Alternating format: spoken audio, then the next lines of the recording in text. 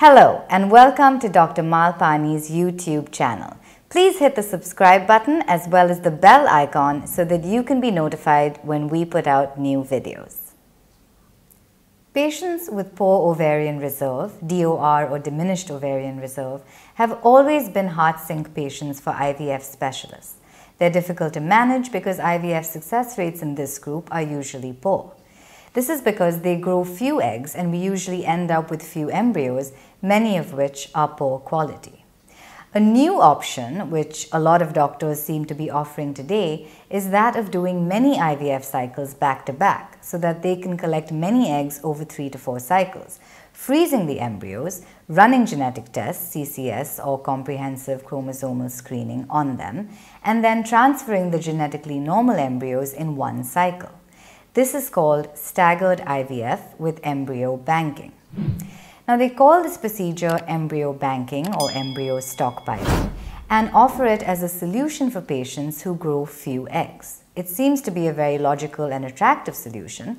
After all, if the problem is that we cannot make enough embryos in one cycle, then doesn't it make sense to do multiple cycles to overcome this problem? This procedure is being marketed very cleverly and aggressively using lots of clever acronyms. However, it's a sad fact of life that biology does not overrule mathematics. The problem with these women is not just poor egg quantity, the underlying problem is poor egg quality as well. Accumulating many poor quality eggs over time to create lots of embryos makes very little biological sense.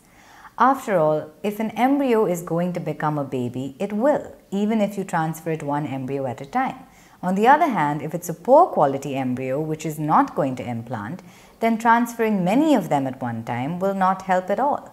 After all, if the oranges are sour, the juice will also be sour, whether you use 1 orange or 10 oranges.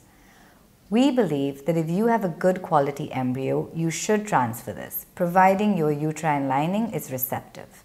Freezing all the embryos and doing multiple cycles just so that you can get many embryos makes no sense to us.